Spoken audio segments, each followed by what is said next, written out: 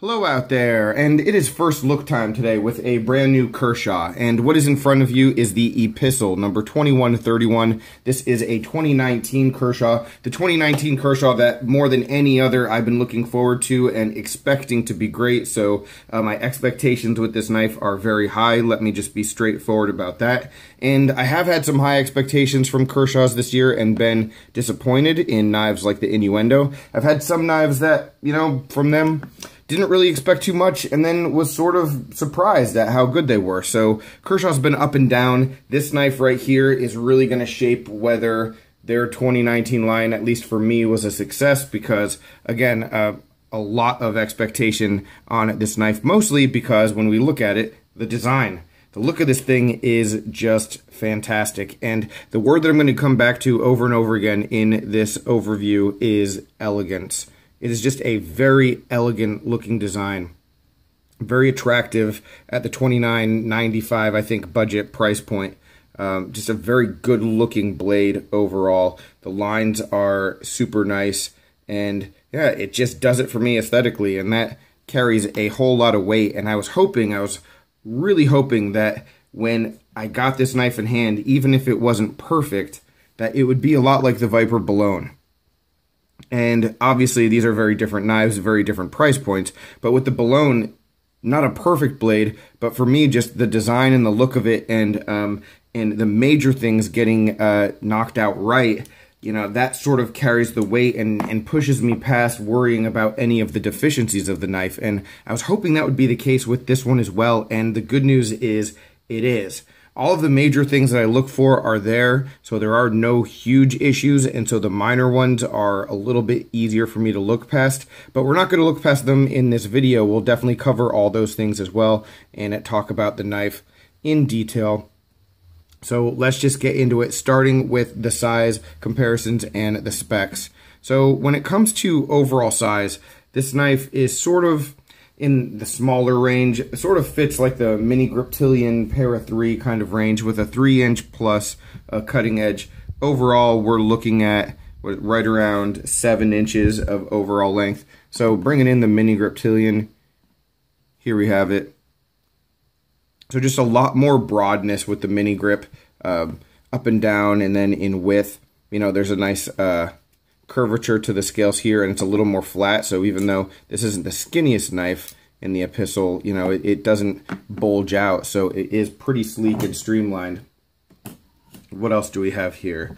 So comparing it to other Kershaws, here we have it versus the Leek, and down below we'll put the Dividend so you can get an idea of how it stacks up with those. A little bit smaller without sacrificing too much blade length. Let's see, what else do we have here? Got to do the paramilitary too. It's a rule. The PM2 sort of dwarfs it, but that is what it is. And CRKT Squid, just to bring in a smaller knife, give you an idea of that. But the one knife from another company that I've really been thinking about this compared to is the CRKT Ripple, because the Ripple has a similar kind of steel, similar kind of price point, aluminum scales, just like the Epistle, overseas produced, sort of a good competitive option. And there might be, how do I say this? So the Epistle might be a better looking knife for some people, just with the classiness and, again, elegance. We're going to keep coming back to that, of the handle versus the Ripple, but I do believe the Ripples are a little bit better built.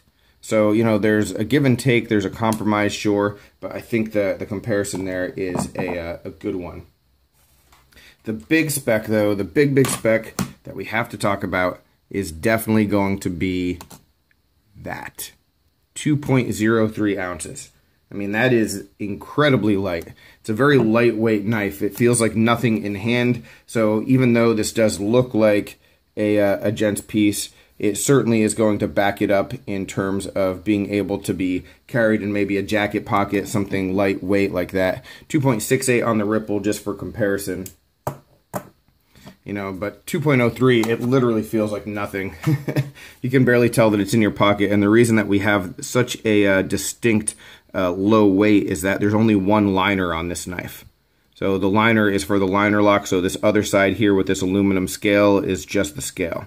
So a little bit of an interesting aspect of the construction of the knife. Getting into the specs and the steel, what we do have is 8CR13 MOV. That should come as no surprise because that's what Kershaw uses for their imports. For me, not a big deal with the steel. I'm not too worried about it. I like 8CR13. I don't mind sharpening it. It does just fine for what I need an EDC knife to do. Now, that said, the issue that might arise with this knife is that we have a bead blasted finish. Bead blasted finishes with 8CR might not be the best thing, especially down here in Florida. It will tend to get a little rusty and show corrosion, so I'm going to have to be very careful with that. Obviously, can't report too much about that yet because I haven't seen it happen, but in my experience, that can become an issue, so it's definitely something I will need to keep my eye on. We have a nice flat grind on this blade. It did not come particularly sharp out of box, so I had to touch it up. Took 30 seconds on the sharp maker, just a few passes, and it became pretty darn sharp. So no real issues there, just, you know, a finishing thing out of the factory. And we will talk more about fit and finish in just a bit. As we move on back, we have a thumb stud. One thing I heard was that people saying that the thumb stud being located here might be an issue. It's just too far down the blade. One, aesthetically, doesn't bother me. Two, when you're cutting, and what I found just in like slicing paper and doing a little bit of cardboard, is that, you know, you're passing through the media at an angle, so you're not really going to get caught up on the thumb stud. You're not really going to be doing too many push cuts like right here on the knife. So it wasn't really a big deal at all. And when we get to the action, it's pretty good that the thumb studs are right there. Now, jimping is minor, very little bit of it.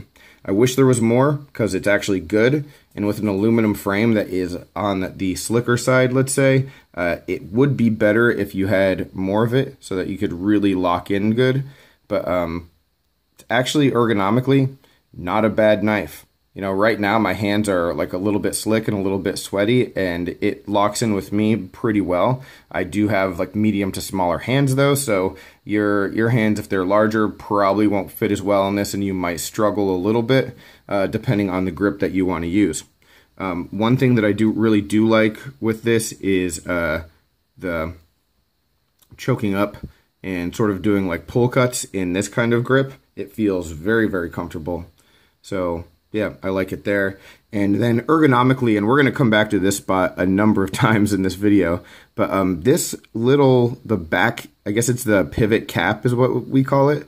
It actually can provide a good amount of grip depending on how you're going to use the knife. So if you were choking up, like going to do some draw cuts like this and getting your thumb right here on the spot, I mean, that is actually very useful, and it's extremely locked in this position for any kind of detail stuff. So again, if you were utilizing this in the gents capacity, maybe doing like more kind of fine detail and just like occasional little things, that might actually come in handy. Now, as we continue to move on back, we have this aluminum frame, and we do have just the one liner for the liner lock. So taking a look up close here, there isn't too much to talk about here. There's no real milling on that little inset liner. The aluminum is a little bit on the slick side, like I said, but it's really good looking, and I love the color. And like I said earlier about the bead blast, not a fan of bead blast, but the contrast between these two colors is excellent, and that's really what provides the really great aesthetic look, I think, of this knife. As we continue to move on back, we do have a backspacer. So it's a small backspacer. And then in this spot right here where you see this transition from the frame to like another piece, that's actually where that inset liner is being held on. So it's an interesting way of doing it to give it a little bit more security, having it all the way up here. But it also does just provide a visual transition, which, I don't know, if you're looking for something like really classy, it does sort of take away from that a little bit, but I mean, that's a very, very minor detail. All right, and talking about the pocket clip, it is a one position, tip up only pocket clip, so right side. It carries really well. I like it a lot.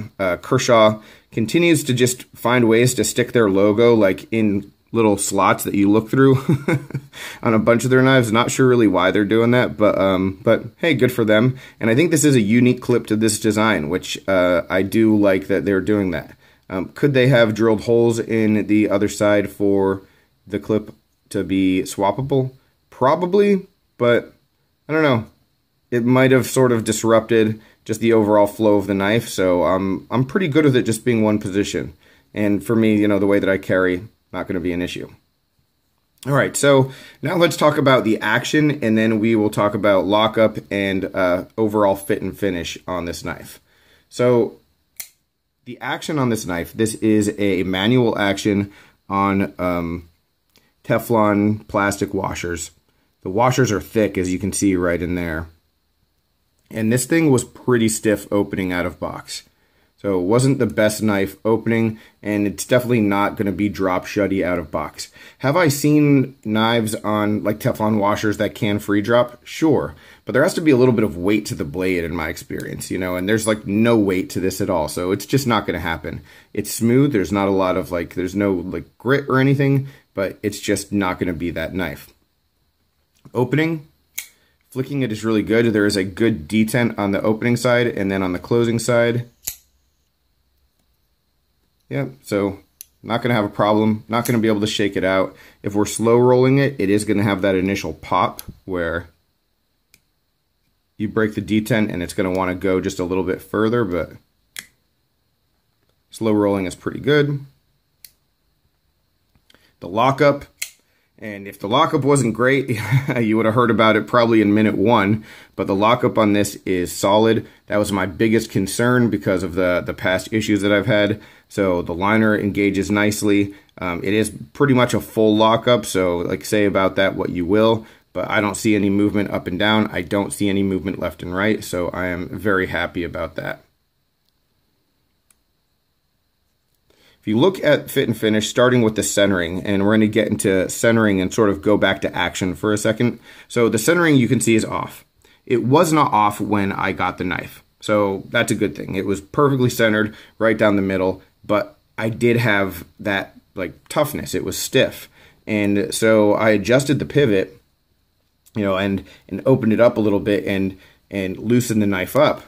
And I was able to do that and keep solid lockup, which is excellent, but it did lose the centering just a little bit. So there was a little bit of a compromise. Not a big deal for me. I would rather have it a little bit smoother than have it perfectly centered, so I made that decision. But the thing that I really like about that, and maybe if you take apart knives, you'll understand what I'm meaning here, is that sometimes when you adjust a pivot screw, there's no room between the start of the adjustment and the beginning of play. As soon as you adjust that pivot, you get play left and right.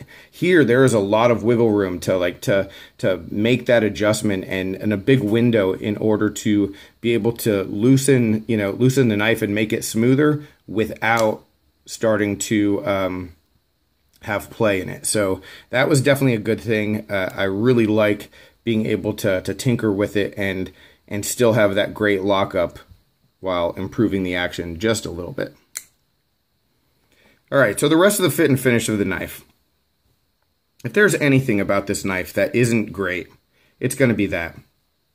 It's going to be the fact that, maybe the fact that it's not on bearings. I'm sure people will have some things to say because maybe it could have been, but the fit and finish just isn't perfect. It's not terrible at all. It's sort of what you would expect from a $30 knife, $29.95 or whatever it is, but it's not perfect.